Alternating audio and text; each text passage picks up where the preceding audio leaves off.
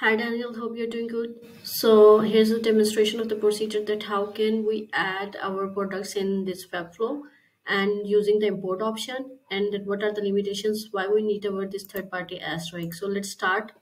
First of all, we just import our new product by using this import option. Then we have to download this template as Webflow only allow to add the products in this predefined template.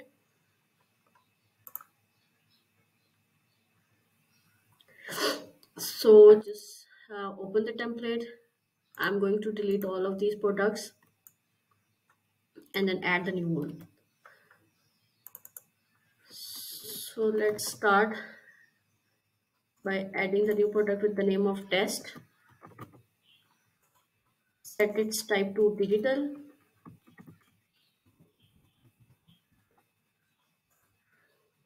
Let's suppose the description is testing.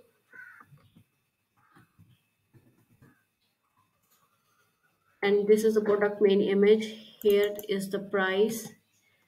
Let's add the compare price to. And then in case of when the product is digital, the two main fields are the name of the file and the URL of the file that user will download when she will check out. So here is the file name, for example, test name, and then the down URL. So I'm done. Save it, and then back to our Webflow and import this file in which I just added the products. So import it.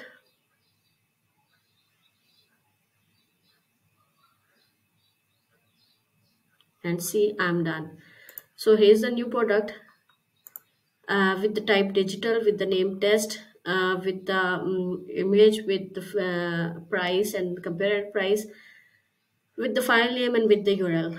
Now what are the limitations? Limitations here are these two fields, these two custom fields.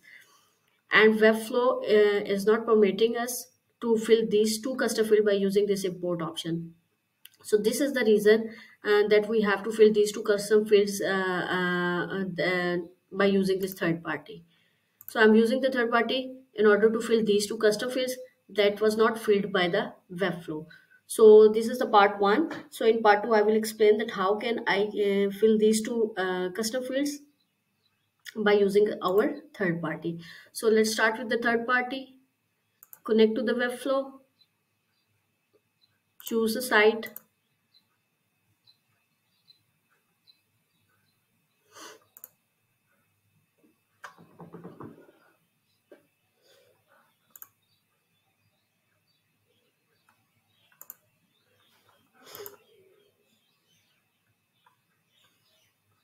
Now click the products.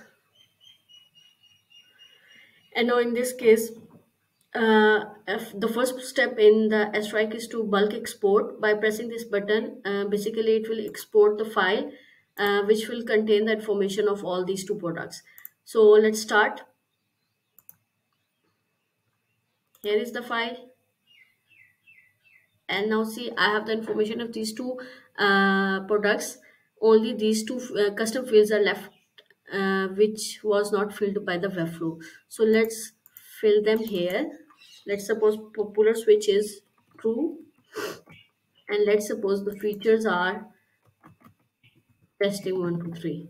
So let's save it. So I just filled these two custom fields that was not filled by the Webflow. So I use this strike file. I filled these two fields, I saved it, and now back to strike. Now bulk export, bulk import the same file that I edited.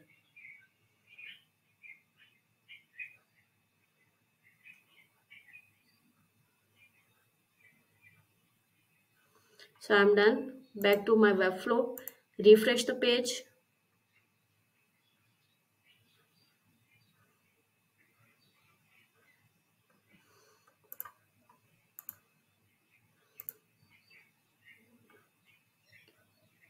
And yes, now see, these two custom fields that was not filled by the Webflow import option is filled by our third party asteroid.